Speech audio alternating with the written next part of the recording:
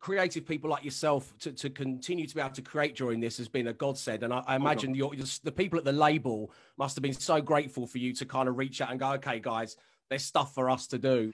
I'd had a few gigs booked. I know at Glastonbury, right? Right. 2020. And a few gigs around that. There were 6 which got blown out. And I started to get a lot of text messages off my band and crew, right? All 36 of them saying, oh, thanks so much for what you've done for us. And like, it's really generous. And I'm like, what are they talking about? So I called my manager and saying, what's up? Why am I getting thank you messages off all the band and crew? And he's saying, well, we've had to pay them all for the gigs. And I was like, who's we?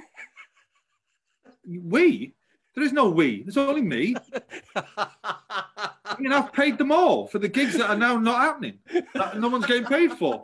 He's like, well, we thought it was the right thing to do. I was like, well, what about what I thought? They get enough. They're travelling around the world staying in 5-star hotels, flying first class everywhere. And they won't pay him for something they're not doing. Tell you what, mate, I will, as I've said to them all, live it up now, because I will claw that back off you, Bob. Somewhere down the line, you'll open your little pay packet and you'll go, I think it's a bit short this week, Governor. I'll say, do you? Well, remember 2020. So you kind of did something nice, Noel. Not that you wanted to do it, but no, I didn't. I've told them. I mean, naturally, I would bask in the glory and say, "Oh, you guys, you mean so much to me." I was like, "Listen, I'll get that back off you. Don't worry."